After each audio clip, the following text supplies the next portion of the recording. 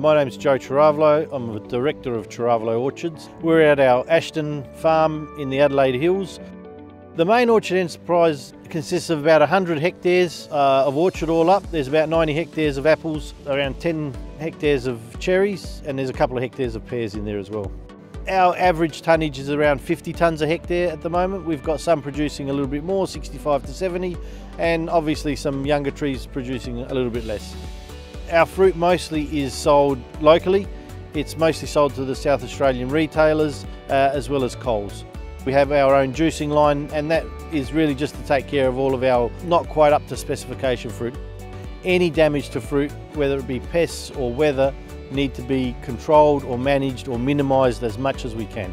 Codling moth is still one of the major pests if you let that get away from you.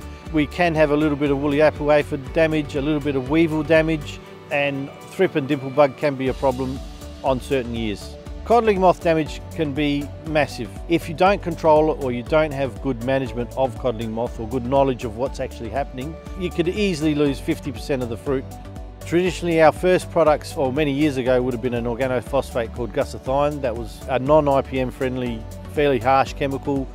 Altacor came out, and that was predominantly my most used chemical against moths. Vayego was a product that we had an education session on with one of the suppliers. The main advantage with Vayego is it controls a few more pests other than just codling moth. It also does weevils, and weevils in certain orchards, in certain areas, is a problem. We've never had a product that we could actually spray on the tree and control the weevil. It's a very simple product to use. It has a nice liquid formulation. The application of Vayego was done early in the season. The fruit was around 10 to 15 mil. Vayego was only used in certain blocks, and there were certainly blocks next to it which was not used. And basically the weevil pest showed up in that block.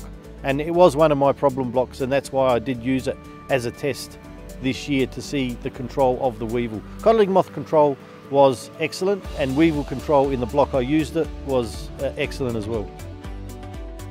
I believe that Vayego, for me, will sit early in my program to control codling moth and the weevil in the areas that I believe I've got a problem. And I'll be trying it in the cherries this year, and it'll probably be an early use. I still believe early control of the insect is better than waiting until its numbers build up, and then it's too hard to control. I'm trying to use as many IPM friendly chemicals as I can because it certainly pays in the long run.